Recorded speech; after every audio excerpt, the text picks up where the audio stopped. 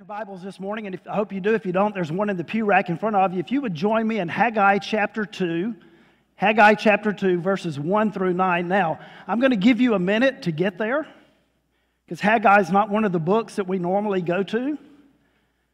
But with Huffman Baptist Church's commitment to Bible drill in the past, probably most of you are already there. Haggai chapter 2, verses 1 through 9. In the 7th month, on the 21st day of the month, the word of the Lord came by the hand of Haggai the prophet. Speak now to Zerubbabel the son of Shealtiel, governor of Judah, and to Joshua the son of Jehozadak the high priest, and to all the remnant of the people, and say, Who is left among you who saw this house in its former glory? How do you see it now? Is it not as nothing in your eyes?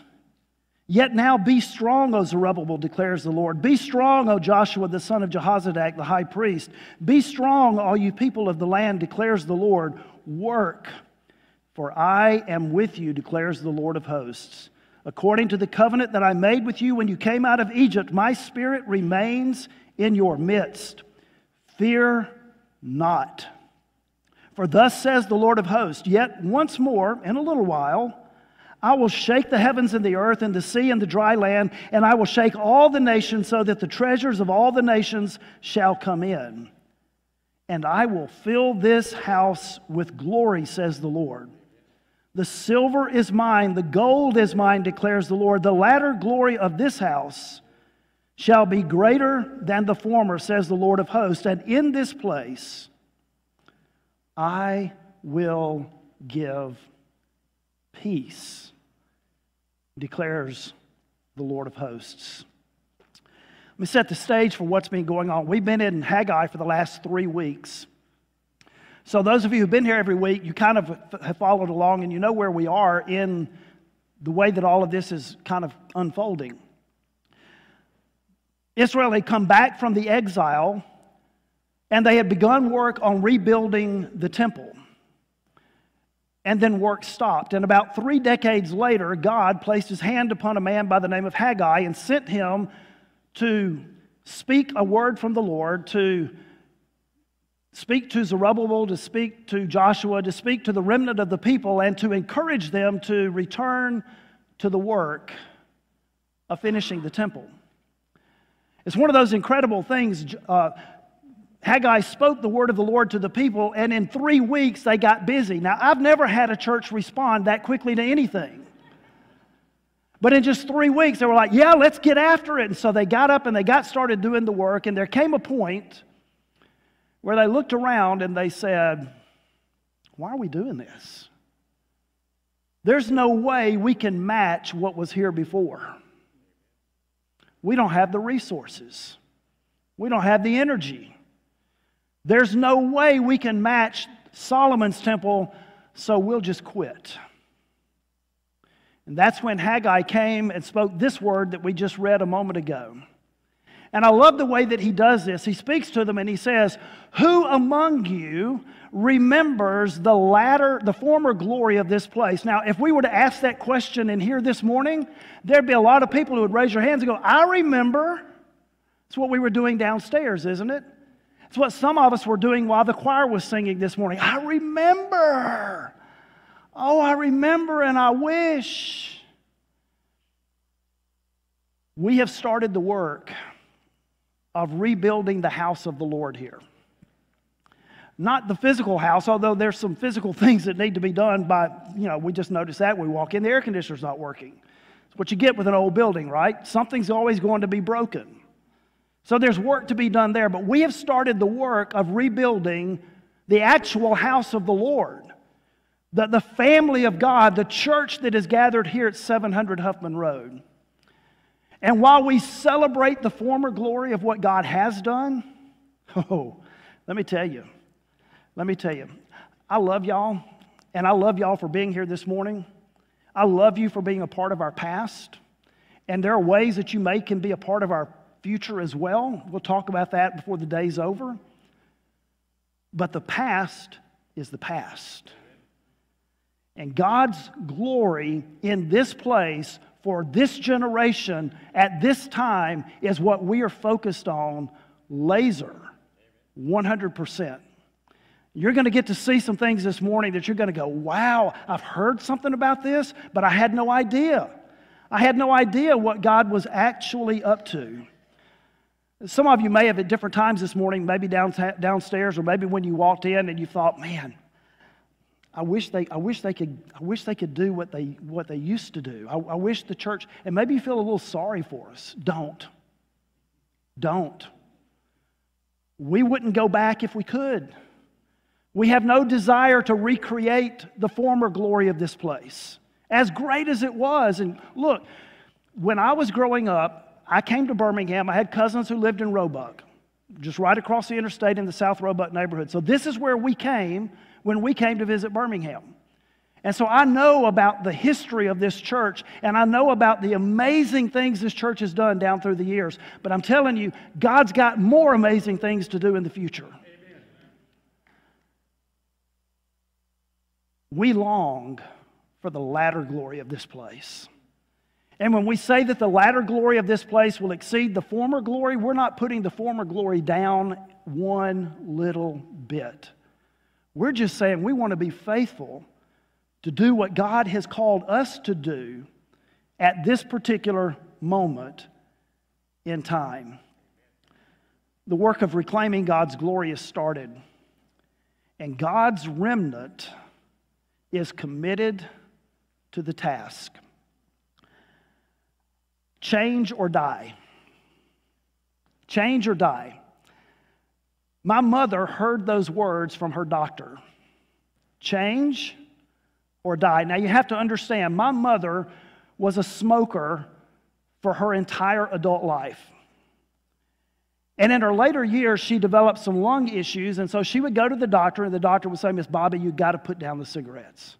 And she would go home, and she would try, but the addiction to that nicotine was so strong that after a few weeks, sometimes even a few days, probably sometimes even a few hours, she would pick them back up again and she would go for it. She'd go back to the doctor and they'd just repeat that cycle over and over and over again. And finally her doctor looked at her and he said, Miss Bobby, I'm telling you, if you don't quit smoking, you're going to die. I think he probably also put a timeline on that, like I don't remember if it was 3 months, 6 months, a year, but whatever it was enough, it got her attention. And when the pain of imminent death outweighed the pain of change, she changed. Huffman Baptist Church had reached that tipping point, change or die, somewhere around 2018, 2019. The leadership of this church realized that if we don't do something, the last person out will be able to turn out the lights and close the doors, and it'll all be over. Can I tell you that there is nothing that glorifies God about a dying church? Nothing.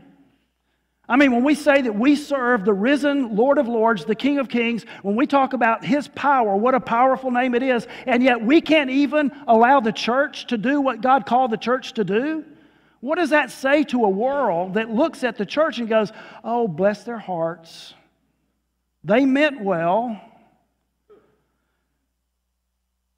We are committed to the task that God has placed before us.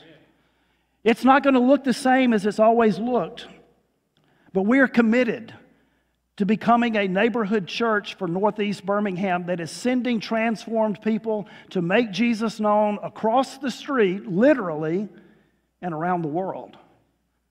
That's who we are. It is what we are about. It is where we are, and it is where we are going. We are committed to the mission. We are unified around the mission. Like Zerubbabel and Joshua and the remnant of the people, we have heard the word of the Lord. Be strong. Get to work. Fear not. I am with you, declares the Lord of hosts. God's remnant is committed to the task because God's purpose to make His name glorious has not changed. When Huffman Baptist Church was founded in this location, Actually, I think back here, 114 years ago, the people who started this church to be a gospel lighthouse for the people who were moving into this area. It's hard for us to imagine that 114 years ago, this was farmland and forest, and people were moving in, mostly coming from St. Clair County. Isn't it interesting now we're all moving to St. Clair County? Crazy. But they started this church to be a gospel lighthouse for this community. They understood what we also understand, that Jesus said, "You are the light of the world." So, if you're the light of the world, what are we to do? We are to let our light shine before men, so that they may see our good works and give glory to the Father. We're the light of the world. So the idea is that people are to look at us and they are to be encouraged to look up to Jesus and to turn their lives to Him. And so that's the task. That's the mission. God's mission has not changed, nor has God's commandment. You shall love the Lord your God with all of your heart, soul, mind, and strength. That is the first and the greatest commandment. The second is like unto it, you shall love your neighbor as yourself. I love the passage where Jesus quotes that, and smart aleck in the crowd asks the question, who's my neighbor? Basically, he's trying to say, who do I have to be loving towards? Who do I have to pay attention to? And Jesus said, you're asking the wrong question. It's not who is your neighbor, it's whose neighbor are you? And so the art of neighboring, the art of loving the people that God brings alongside you, the art of loving people who live across the street, God's commandment has not changed. Amen. Notice that's a commandment. It's not a suggestion. You shall love the Lord your God with all your heart, soul, mind, and strength, and you shall love your neighbor as yourself. God's commission has not changed. Jesus said, all authority has been given to me. Therefore, go and make disciples of all nations, baptizing them in the name of the Father, Son, and the Holy Spirit, teaching them to observe everything that I have commanded you. And lo, I am with you always. God's presence, God's power, God's resources are available to us when we are about the work He's given us to do. Not when we're about our agenda, not when we're about doing what we want to do.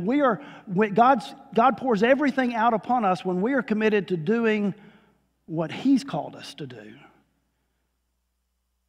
Letting our light shine, loving Him and loving our neighbors, sharing the good news of Jesus Christ, making disciples who make disciples that result in the community around you becoming noticeably better.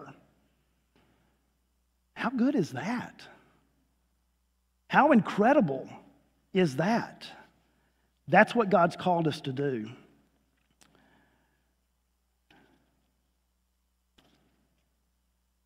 So not only is God's remnant committed to that task, and not only has God's purpose not changed, but God's timing is perfect. Amen.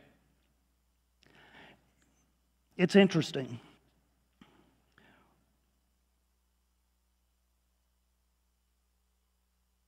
2017, 2018, early 2019, somewhere in that time period is when the church finally quit having the discussion, do we move or do we stay?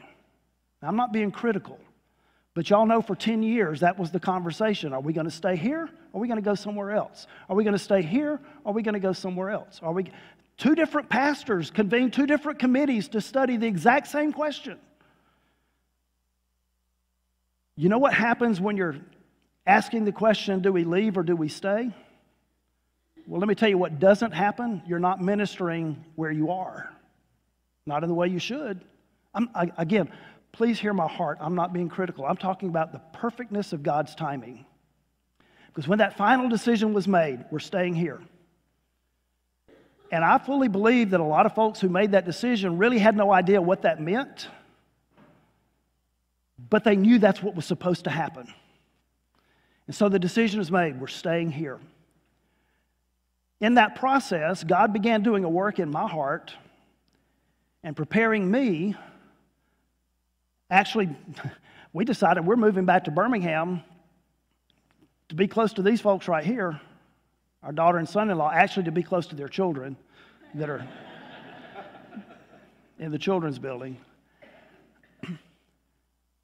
And my pastor at Shades Mountain Baptist Church knew we were moving back to Birmingham, and he had a connection with the search committee here, and he said that he was called and asked, do you know anybody who will come into our situation and do what we need to have done? He said, actually, I do, but I need to make a phone call.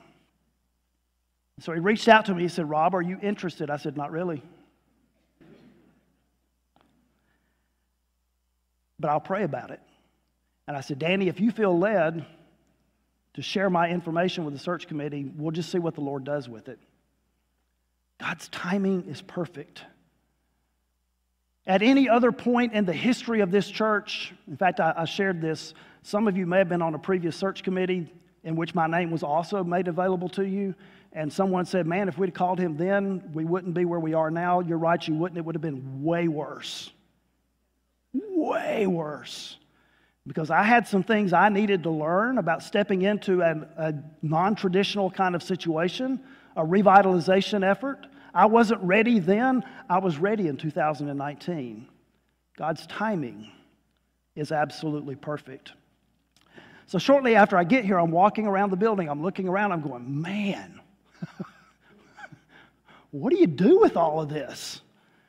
You got a campus that was built to hold 1,500 people, and we got, at that time, maybe 200 people that if they all showed up at one time, it'd be 200. And yet we got all of this space. The children's building was completely shut down. The second and third floors of the original education building completely shut down. And I'm walking the building and I'm praying. I'm saying, Lord, this is an albatross. This is a liability. We're not using it, but we still have to keep it up. Lord, what do we do with this? And God said, change it from a liability to an asset. Use it as a blessing. No, you're not going to fill up Sunday school classes on Sunday morning. Not anytime soon. But how can you use what is here, leverage that for the sake of the gospel, in making a difference, in making Jesus known across the street and around the world? I said, okay, Lord, what does that look like? Partnerships. Why not enter into some partnerships with some other ministries that are focused on doing work in Northeast Birmingham? They need a place. You need a hand in the community. It's a beautiful idea. And so in our vision in 2020, January of 2020, our next chapter vision, which, by the way, if you've not seen it, you can go to our website. There's it's actually part of the main menu. Click on it, read it. It'll give you something to pray for us about.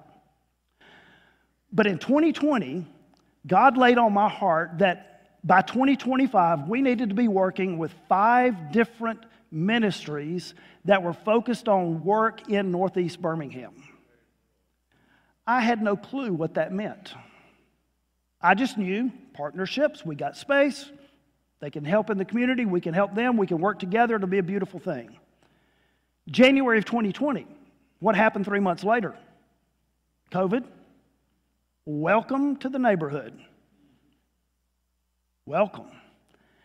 But here's what we did. Rather than looking at COVID as an obstacle or a problem, we looked at it as an opportunity. We couldn't gather inside the walls, and so we got outside the walls. We got into the community. We got into the neighborhood. We began serving our neighbors.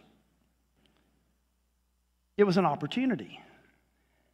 So coming out of COVID, as we began to think about the future, again, God's timing is perfect. We were looking for a worship pastor. This guy right here just become available as a worship pastor. Chris Crane hooked us up, one phone call, boom.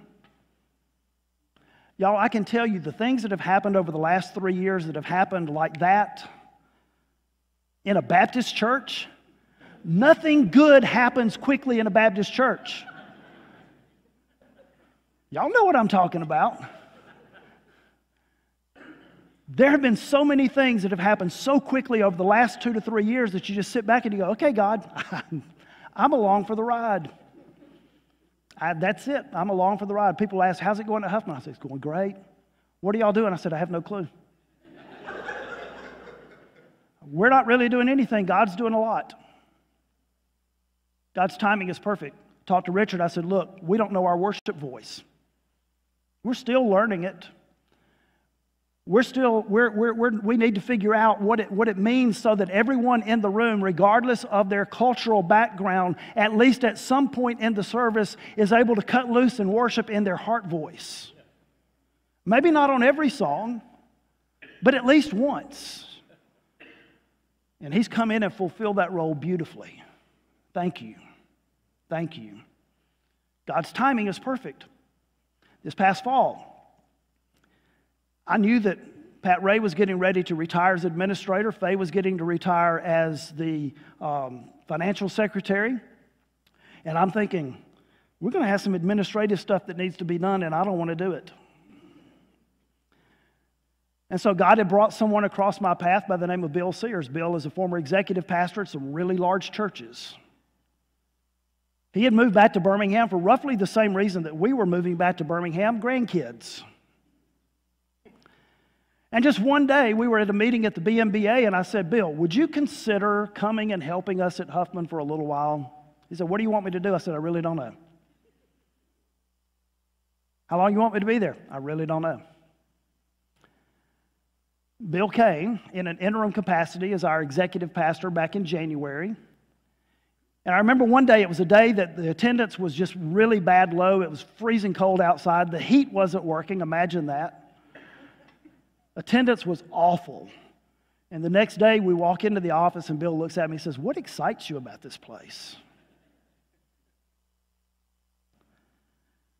He had a conversation with God shortly after that, and God said, I told you to be where you are for a season, and I determine what the season is. Now, God's timing is perfect, because in the midst of all of that, God was beginning to bring about some conversations with these guys sitting here on the front row that you're going to get to hear about in just a few minutes. And I can tell you, when this church made a commitment back in December, actually a little bit before December, that we were going to do whatever it took to reach the next generation that lives in our neighborhood. As y'all know, you've been around for a while. Huffman has been a diverse church for a long time. And we've done a pretty good job, a decent job, of reaching people who live in the community who are my age and older. But in the last couple of decades, we have lost the younger generations. In fact, somebody told me that if it weren't for Jack and Halloween, we would not be a multi-generational church.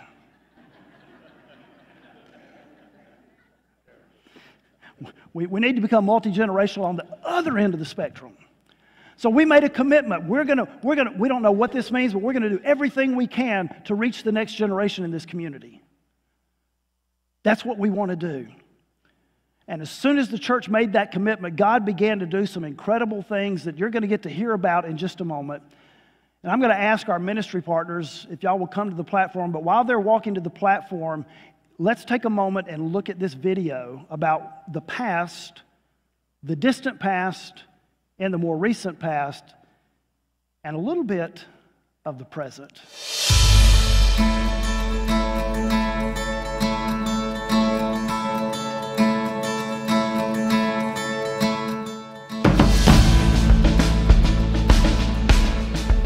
Huffman Baptist Past is highlighted by godly men and women who believed a gospel-centered church should reside at 700 Huffman Road.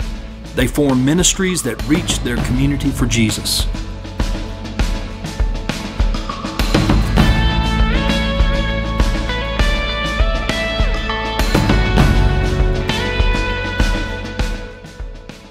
Today, that same church exists as a neighborhood church for Northeast Birmingham.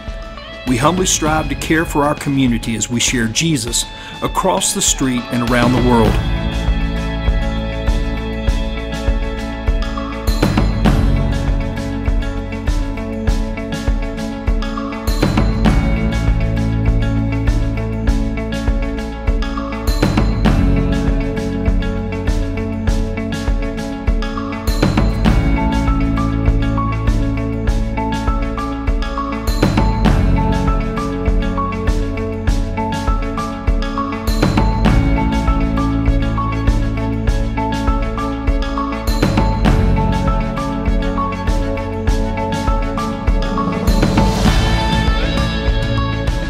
Over the past few years, our people have refreshed their commitment to advance the gospel without hindrance. Recently, God has blessed us with some new ministry partners. Elevate Birmingham, an organization that builds long-term, life-changing relationships with urban youth, equipping them to thrive and contribute to their community.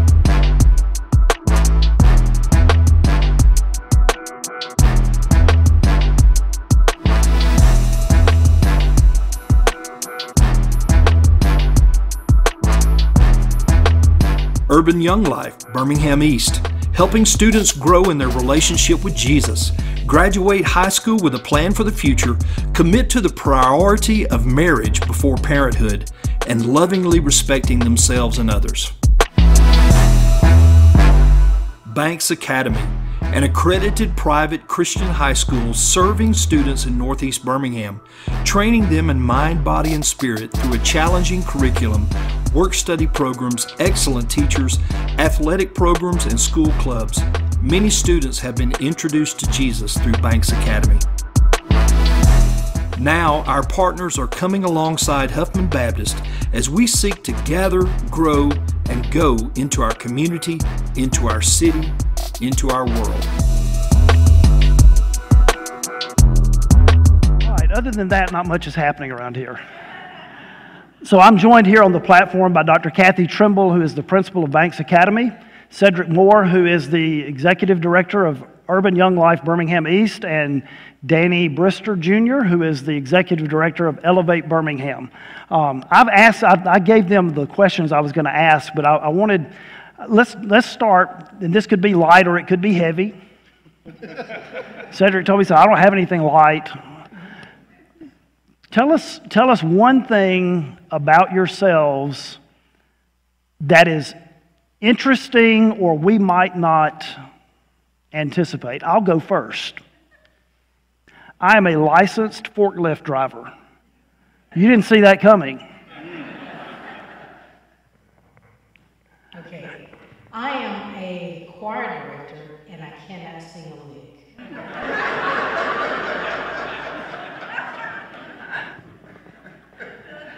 I see the importance of it being light.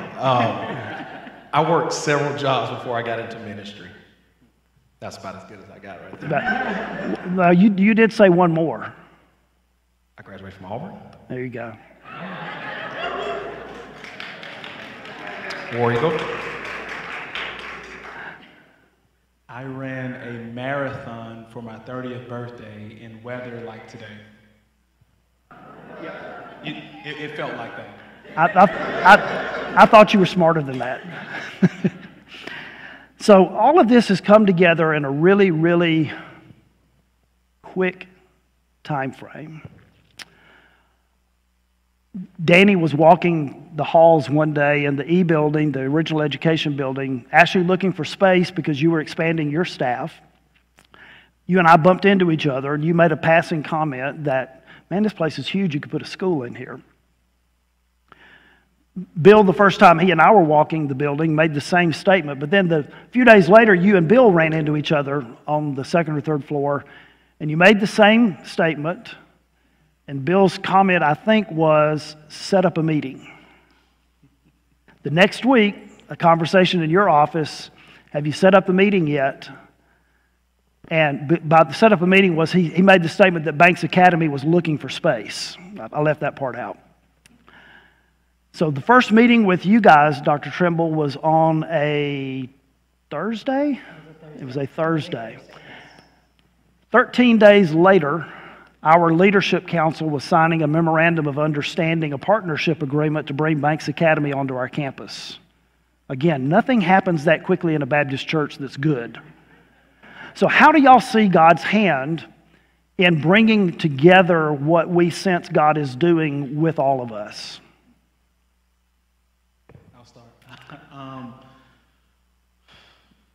I think traditionally what we've seen in ministry, even with churches, is churches want to kind of do their own thing. They want everything to kind of fall under the auspices of their organization.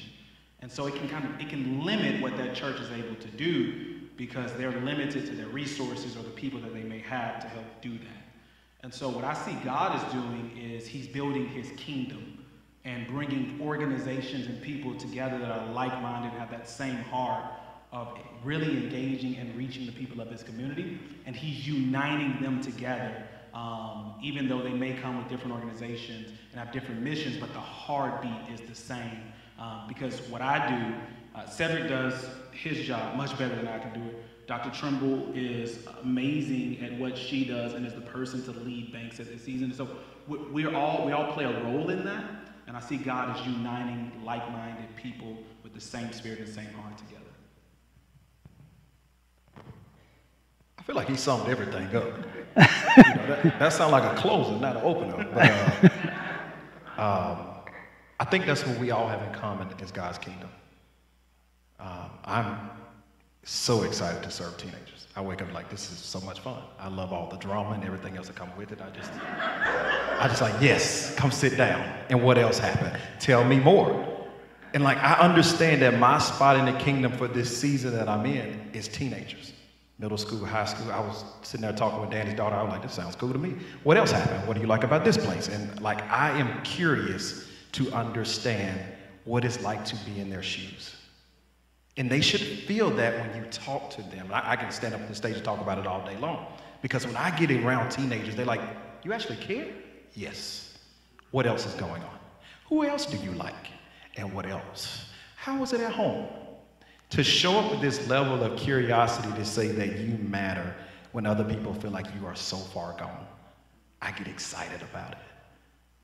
Like, I love it. Like, just tell me more. And then to see that God has a space in the kingdom of God to say that these people matter. Because I don't really see them as teenagers. They are people of God. Whether they know him or not, they will. Because somebody's willing to inconvenience themselves to pour into them. And so my spot has been there. And I'm like, hey, you mean to tell me I can bring my teenagers here and we can not only have fun, but learn more about the Lord? And then most importantly, we say this a lot, and it's safe. Sign me up. First of all, I want to say thank you all. Thank you guys so much. When I looked at this and I thought about it, I was looking at all four of these, which is a partnership that we said. You have Banks, which is B. Young Life, which is Y. H, which is Upward Baptist, and Elevate. When I looked at that as an acronym, I thought that is by he. And who is he? Him. This was done by him. So I thank God that he put us together. Then secondly, I thank you guys for not seeing this as an invasion, but as an invitation, so that we all can expand. So it was an invasion, but an invitation for expansion of all three of us together. Wow. The invasion comes in August. Yeah, we got to get all these hot-blooded teenagers on your campus. You might be saying, wait a minute, no. All right. So just so you know, Elevate this past year primarily has worked at Huffman High School. We'll be expanding to Winona in the fall. Cedric works primarily at Woodlawn, Restoration Academy, Banks Academy, Putnam Middle School.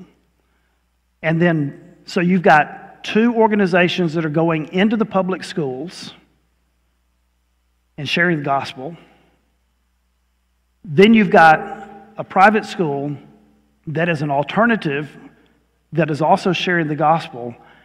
And so I look at this, and one of the frustrations that churches like Huffman have is, how do we get into the schools? How do we get into the lives of people who live in the community? And God just said, I'm already doing it. And I love the conversation. My first meeting with Danny back in January, I was actually trying to poach him to come on our staff. And he knew that, and he resisted it. He was wise. And he made a statement, though. He said, I'm already on your team. And it went click. Yep. And that's really the birth of what we see here, of us working together. And I love the way that you stated it Wednesday night when we were over The pictures you saw at the end of the video was from Wednesday night. We had, 110 or so kids, 30 adults from their organizations, from the church, gathered over at the ministry center, which I used to know as the rec center, the ministry center upstairs for a night of worship. And I love the way that Danny introduced. He said, "We are Elevate," and I won't get it right. You may not remember exactly what you said yourself, but we are Elevate, Young Life, Banks, and Huffman Baptist Church, and we are together wanting to love on you guys. Something to that effect.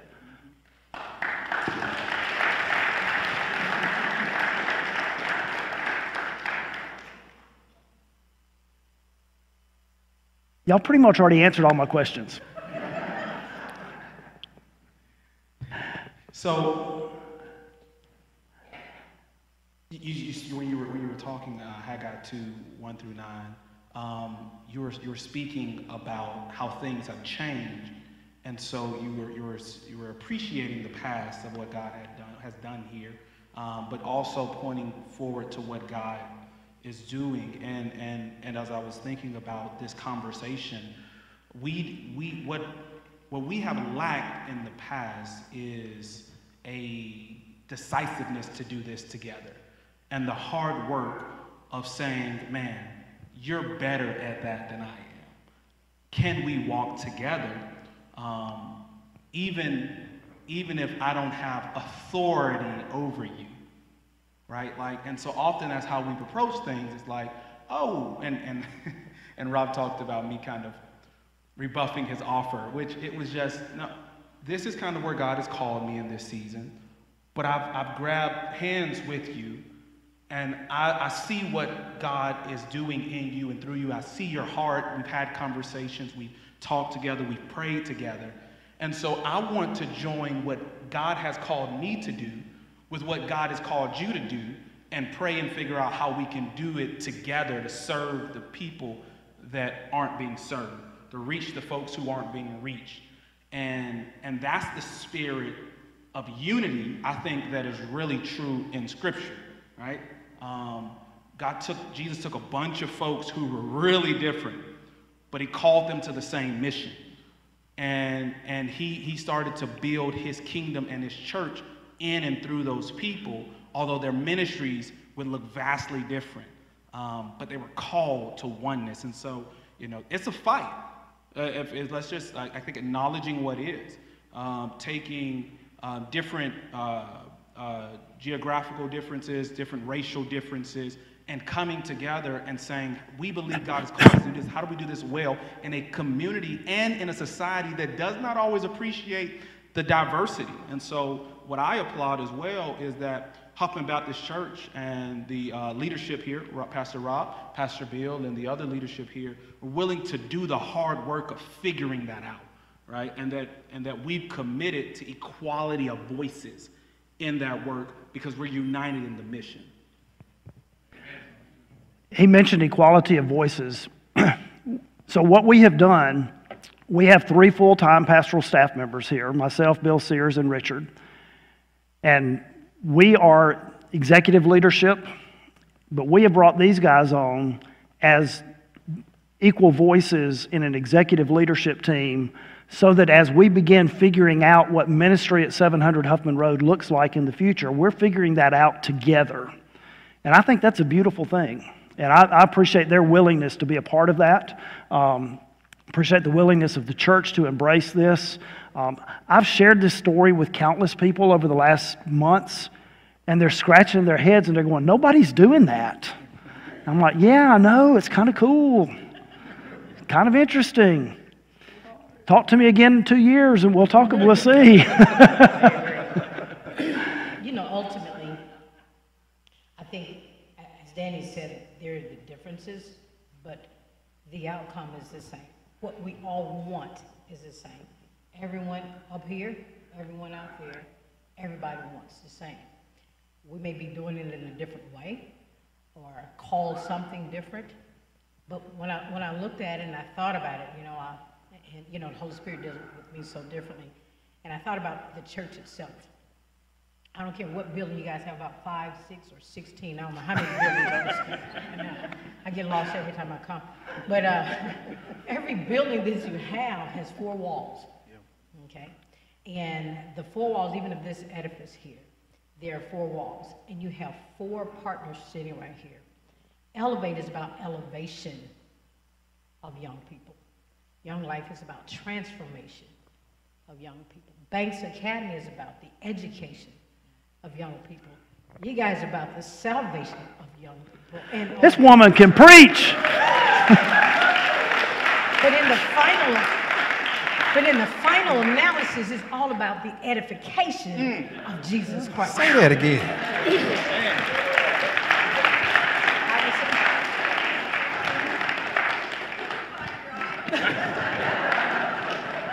Let me say this. I left here the other day, Friday, I think it was. I think we were here.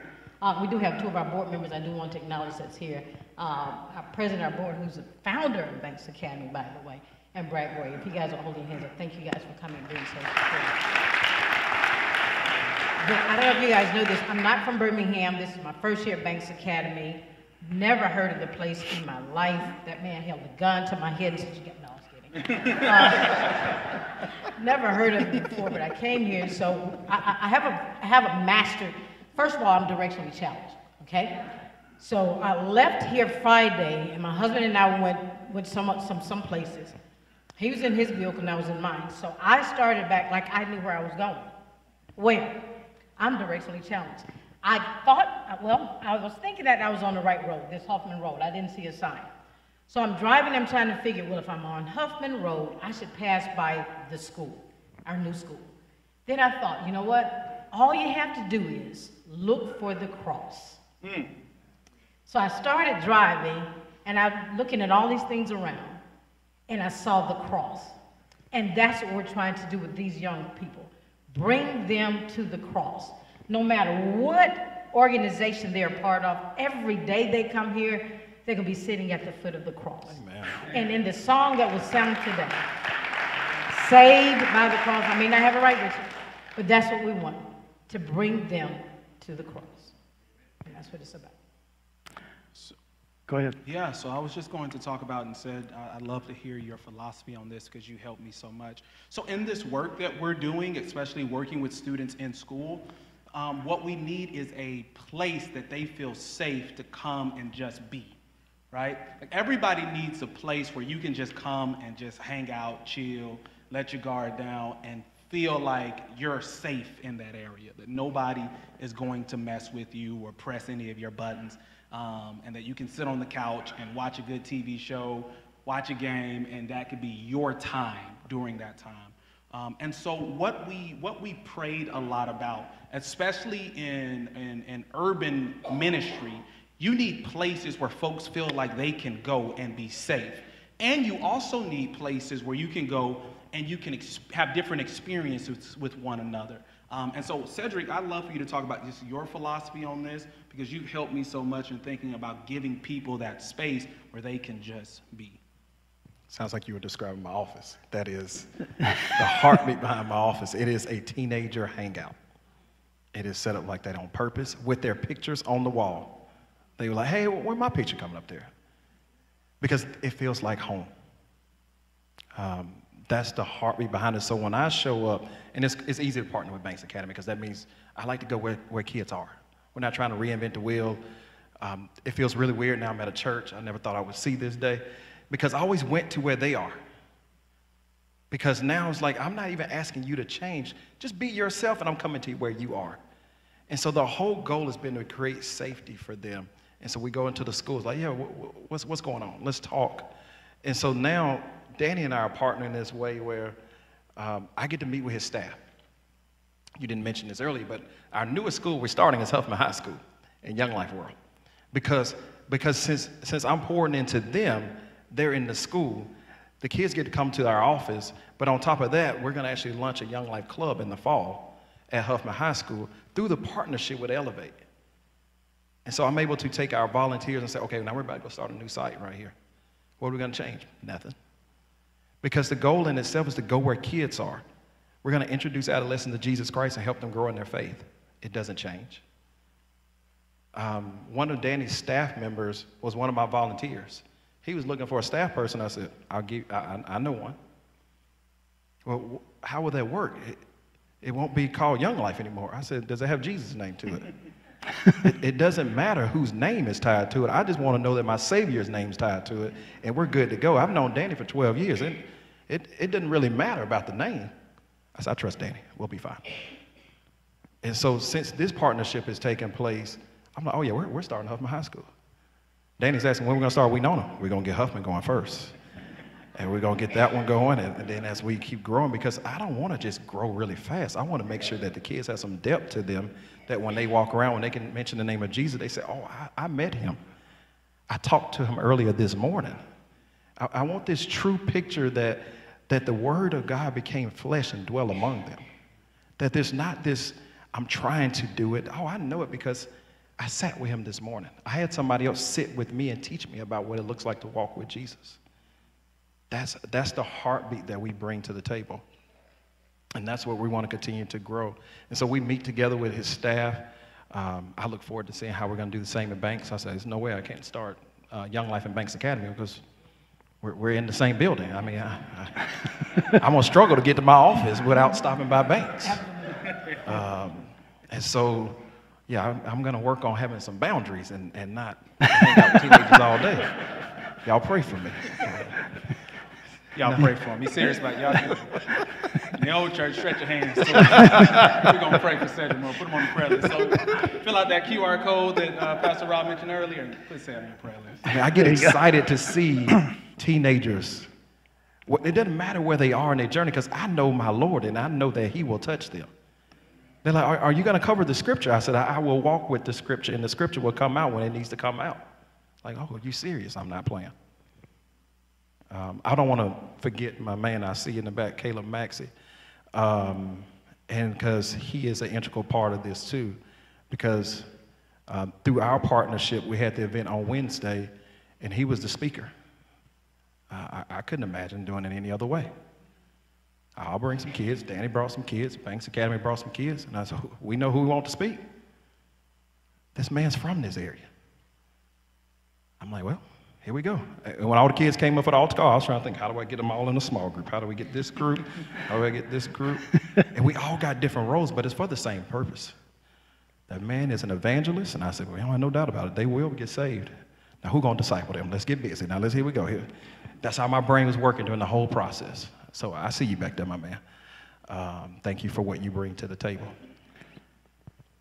You know, one of the things as we get ready to wrap up, we're all essentially committed to the task of making disciples, all four of us.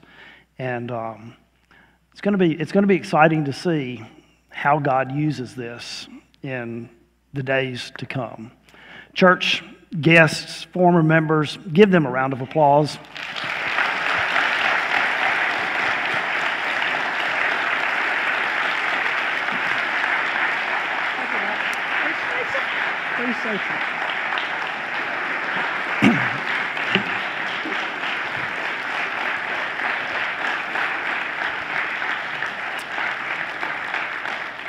While they are making their way to their seats, we'll ask the worship team to go on and make your way up here. The rest of you can be seated for just a moment.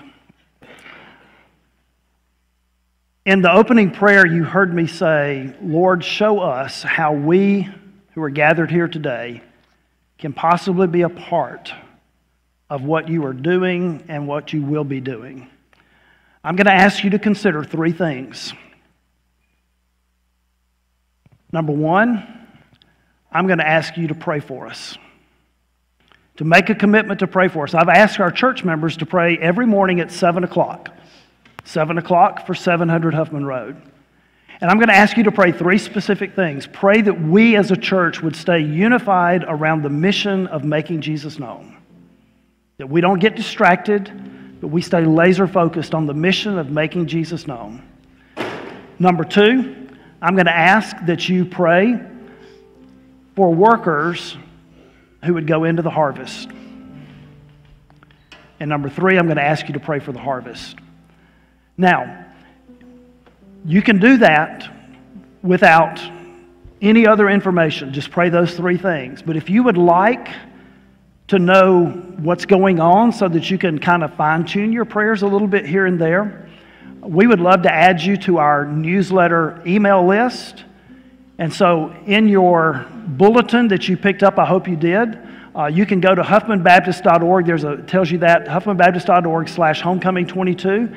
And there's a place for you there to give us your information so that all we're asking for is, I think, name and email address, and we'll email you, if you're not already receiving it, our monthly newsletter. You can also join a Facebook group called Friends of Huffman Baptist Church. Many of you are already members of that, but if you're not asked to join that group, you'll be able to keep up with what's going on. So I'm asking you to make a commitment to pray for us. Number two, I'm asking you to make a commitment to give. It wouldn't be church if I didn't do that, right? Now, I'm not asking you to stop giving where you're going to church, but I'm asking you to consider helping to fund the ministries that we are doing. I'm not asking you to help pay the light bills or to pay for the air conditioner, unless you want to. But I'm asking you to help support the ministries. We have a fund called Acts 1-8. It is our local version of Lottie and Annie. 100% of what is given to Acts 1-8 is used for community engagement, evangelism, outreach, the kinds of things we've been talking about. If you want to give today, just write on your check, write on your envelope, Acts 1-8. It'll go directly there. Church members, you give like you always give, okay? Don't change up. You give like you always give. But for those of you who are just here for the day, if you would consider doing that, if you're not prepared to do it today, you can go again to huffmanbaptist.org/homecoming22, and there's a link for you to be able to give online. Number three, and this won't apply to all of you, but some of you may be thinking, man, I'd kind of like to be a part of what I see going on here. This is exciting. And it may not be that you're going to move your membership back to Huffman. I'm not asking you to do that. Only the Lord can lead you to do those things. But I am asking you to pray about, consider, would God lead you to come alongside us for a season? We don't know what a season is. God defines a season. But specifically to help in a couple of areas: preschool children's ministry, hospitality, welcoming team. If any of you have tech skills, we're always in need of tech skills. But if you would consider, just pray about, Lord, maybe for 3 months, 6 months, a year, I don't know. Would you consider those three things? Pray for us, give, and serve. Now, I'm going to ask for those of you who are able, let's go ahead and stand. Worship team is going to lead us in just a moment of our closing song, but as they get ready to start the closing song, if you would make one of those three commitments and you are able, would you make your way to the altar? I'm not going to ask you to come and bow at the altar, because if you do, we're just going to have people bowing in line all over the floor. That won't work. But if you're able and you're willing to make one of those three commitments, would you make your way to the altar? If not, where you are, just stand there with your hand raised. I'm making that commitment to the Lord.